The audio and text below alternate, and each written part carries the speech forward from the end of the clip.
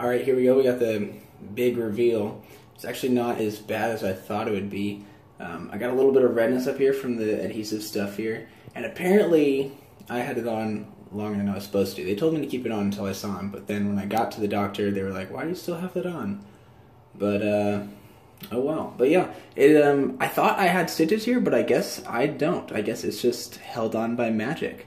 The bruising's gone down a little bit. I'm still kind of yellow here and a little bit in my armpit a little bit, but that's going down pretty well. This is just left over from the adhesive bandage stuff here. I bled a little bit here when I was taking the bandages off, but not too bad. And I still can't really feel here. I can a little bit, but it doesn't quite feel like it's my own chest yet.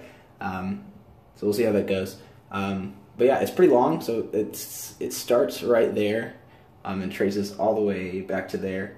And I can feel the plate right here. Actually, maybe you can see that too. So it kind of starts right there, and then traces over on the top. I don't know if I get closer, if you can see that better. But yeah, that's good stuff. Yeah, still got some markings left. But yeah, that's it. I thought it was gonna be a lot worse than that, but it's actually a pretty clean cut, and it's not very wide at all. You can kind of see it there. I guess, I don't know, maybe they glued it or something, but it's sticking on pretty well. And yeah, I guess I'll keep you updated here. It's probably not going to change a whole lot since it's already looking pretty good. This bruising will probably go down, and my skin will probably stop being so red in a little bit.